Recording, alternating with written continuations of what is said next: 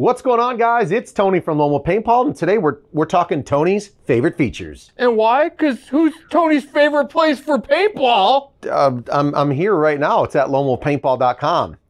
So today we're going to kick it off, and if this series goes well, we're going to continue on to hoppers and tanks and masks and all of the good stuff. But my top favorite feature of, was it 5? We're doing 5?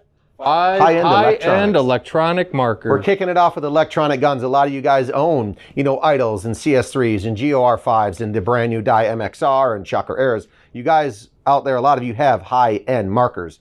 I'm going to go through each one and give you, how many you want, Mark? You get one feature each, right? I don't want this. This isn't a review. This isn't an overview of all the features of the marker, which you'd be. So this is, what does Tony like the best about this MXR? So I can only pick one of each? You get one.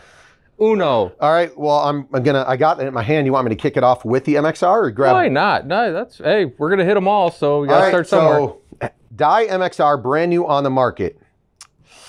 Mark has only given me one feature. One. Think about it. Is it the ano? Is it the trigger? Is it the new bolt? Is it... Well, see, now I'm turning into the sales pitch. I don't want to... Yeah, no. We're going to go, I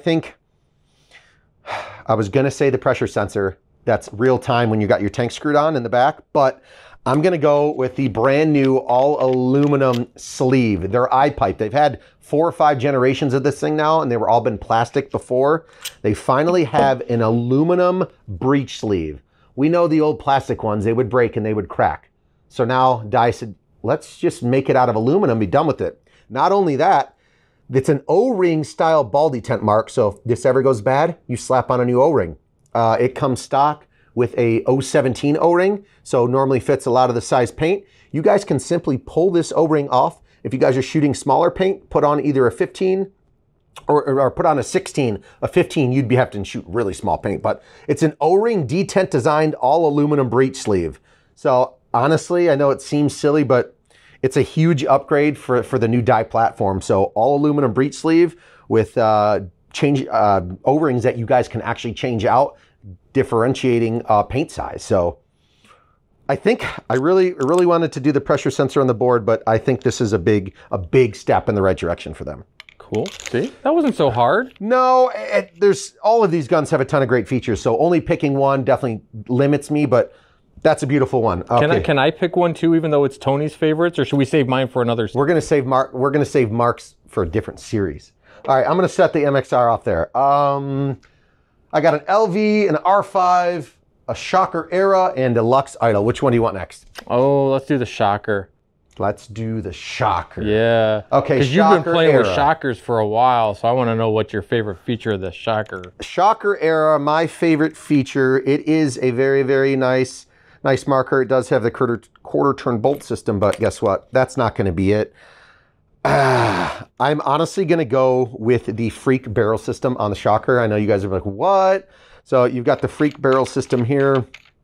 The reason I'm choosing this, first off, it comes with an autococker threaded barrel. A lot of the higher end guns out there are autococker threaded. The Freak system has been around for a very long time. And the reason I chose the barrel here, you're going to think I'm silly, 8-inch XL inserts. So each of these inserts, no matter what paint you guys are shooting, it's always going to fluctuate. So you guys can buy different inserts for maybe 15 bucks each, all different sizes. So no matter what, a lot of people out there have a full kit of the Freak XL inserts because they know I went to this field and then I go to another field, paint sizes are different and it all shoots different. So I'm going with the Freak barrel on this bad boy. All American porting on here. Like I said, autococker thread coming out of the box. This back can fit on tons of other high-end markers if you also own others. So for the Era, I'm going the barrel system.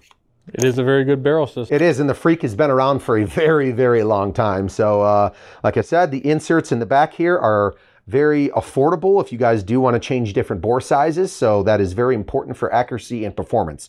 So I'm going the Freak system on the Shocker Era, Mark. There you go. What do you want next from behind me? Oh, let's hop on over to that LV2. Planet Eclipse LV2. Oh boy, what a beauty. This is one of our projects. Project LV2's custom milling, custom ano on this bad boy. LV2, I'm gonna say honestly, the absolute ease of maintenance on this bad boy This is, you're talking a poppet, like lever valve design in this bad boy. Simply up and out with the bolt. There's 3 O-rings on this bad boy. And I believe, obviously this locks down, this pin locks down into the ram.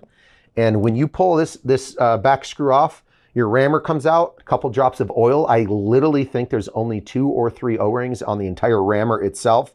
So the ease of maintenance, say, you know, you're taking apart, just in case you guys are new, you're taking apart, you know, a spool valve marker, something like the Shocker Era.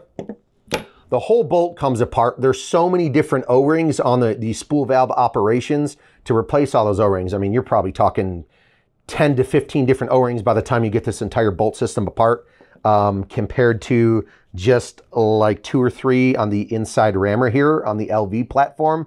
So super, super ease of maintenance on these bad boys. That would be my favorite feature about the LV2, let alone you break a ball right here, literally like I did, pull that bolt up and out. You can run a swab right through that bad boy and be on with your day. So ease of maintenance, 100%.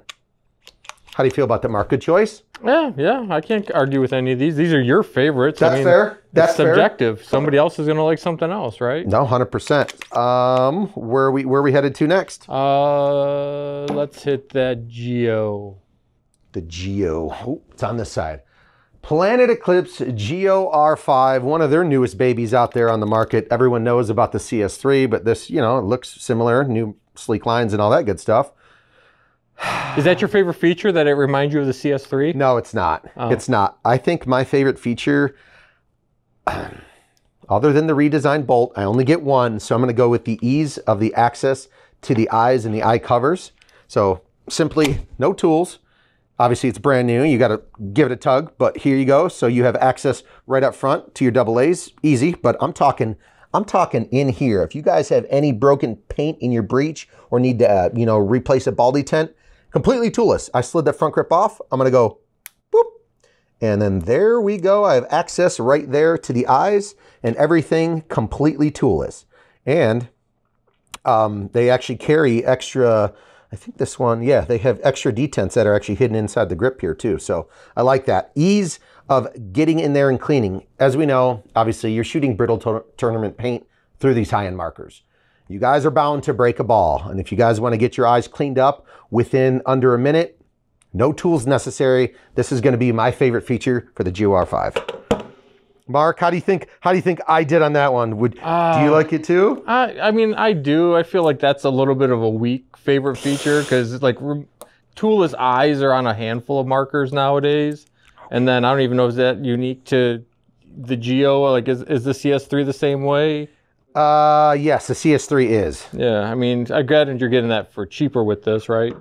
But yes. Yeah. All right, let's finish it off. I like that though. Obviously, those are high-end guns. You will break a brittle ball in there. It will happen, no doubt. Yeah, but I'm so rich with my high-end gun that I have somebody else to clean it for me, so I don't worry about it. Mark's out there balling. On to the 5th one. This is it, the 5th and final. This is going to be the Lux Idol, and for me, he's going to do something weak like, oh, the locking lever feed neck. How'd you know? 'Cause I can read you like a book. Nope, not today, Mark. This is going to be my favorite feature. Welcome to the Lux Experience. The side display screen, baby. 100% firing mode NXL.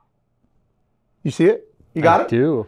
Because obviously now a lot of people, when they first came out, like, oh man, you're going to get shot there. How are you going to get shot in the side unless you literally get bunkered? Your hand is covering. When you hold the gun, you're literally left or right-handed. If you're left-handed, your left hand's really covering that screen. You won't be able to see it. If you're right-handed, normally your thumb is going to be covering that small screen. And this is how you program it. It's got full color, and you guys don't have to just go off of a blinking light in the back to know what, are you in ramping, am I in semi?